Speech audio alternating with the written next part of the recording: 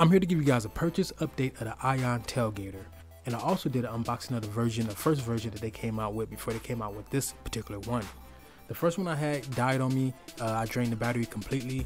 And for anybody that know about these units, the batteries or the charging system inside these units, kind of don't do a good job once you do drain the battery. So, you know, the manufacturer recommend you send it back to them or something like that. Or some people buy replacement batteries like I did. And that kind of worked for a little while. But with the second version, I didn't test that theory as far as draining the battery completely with this unit. Kind of scared to. Almost drained it completely a couple of times. But I appreciate the fixes and little tweaks they made with this version of the Tailgater. They increased it from, I think it was 12 hours all the way up to 50 hours, which I didn't completely test, you know, one for one to make sure that it's 50 hours. Maybe I should, but you know, it lasts for a good amount of time before I have to charge it. So also be getting a lot of feedback from the original video I made of this unit. I appreciate that. And yes, this bad boy does a good job for, I've used this for little house parties here and there.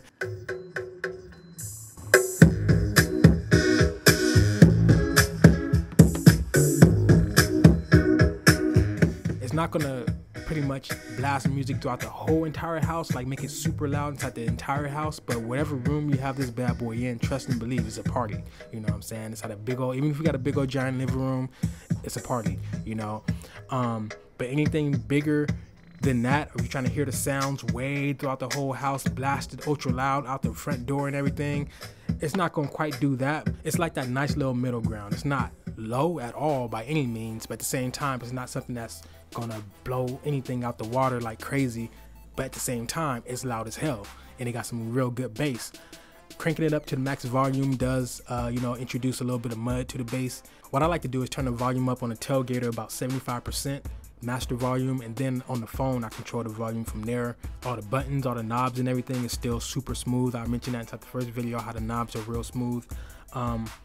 I did leave this thing out in some light rain for a little bit, which could be the reason why sometimes when I'm pressing the skip, you know, fast forward through the music, you know, back and forth, sometimes the LED screen will glitch out and the buttons won't work, you know, when I'm trying to skip through the music. But every once in a while it'll happen, like the numbers, it'll show just nothing but like zeros on the little screen thing, and then whatever buttons I press, it just won't work.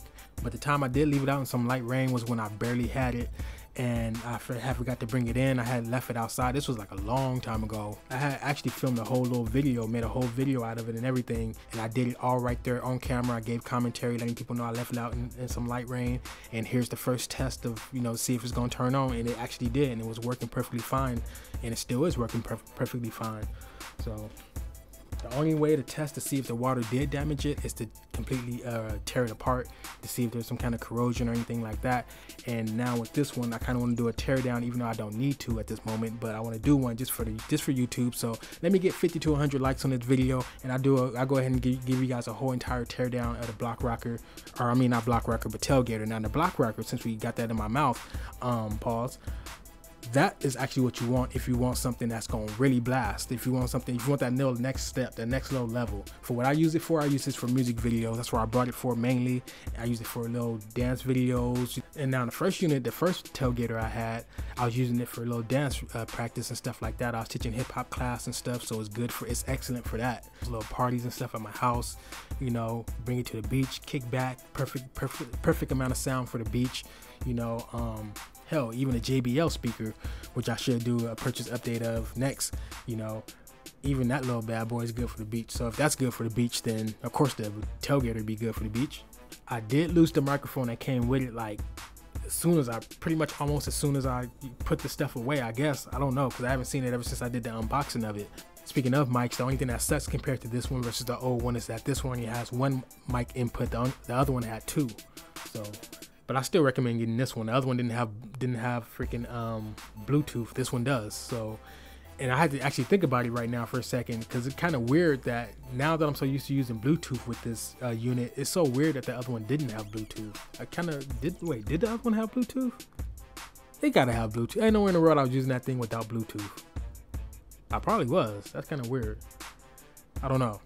So pretty much in the B-roll, I'm just showing you guys the cosmetics and stuff the scrapes and stuff it has on it from, you know, the past year and a half to 2 years of me having this unit. Of course, I'm gonna pop the exact date up on the screen right now of me recording this. I don't know how long I've had the unit. But yeah, you just got little light dings and stuff like that. The little corner caps does a good job at, you know, doing its job. And yeah, I had this thing outside on the ground, rugged and everything, and as you can see, it's been doing a good job. That hard plastic does a very good job, and you know, the unit's been holding together itself very well. The whole thing is made out of metal, wood, and plastic. You know, a mixture of all those combinations, and of course some wires and circuit boards, and you know, a little bit of battery mixed inside that bad boy, and you got your whole little speaker. You know what I'm saying? So with that being said, it's been M. Lee on the Films. Thank you guys for watching this purchase update of the Ion Tailgater. If you plan on picking this bad boy up, it's very worth the buy, especially compared to the last unit, because I brought both of them for the same price. So like I said, the price tag on this one is pretty much a steal in my eyes, because I brought the last one for this price tag, and this one is a big ass step when it comes to the battery life, Bluetooth, even a little cradle on top of the speaker that you can set stuff inside of. The other one didn't have nothing like that. It was just flat on top, so you couldn't really, you know, place nothing right there. So it was little things they thought about. But the last one had an iPod dock. This one doesn't. But who uses those old ass iPods anymore? I mean, come on. I mean, actually, you know what? I'll take that back. A lot of people still do, you know, but. So like I said, thank you guys for watching this video. Thumbs up if you enjoyed it, and subscribe if you loved it. Peace.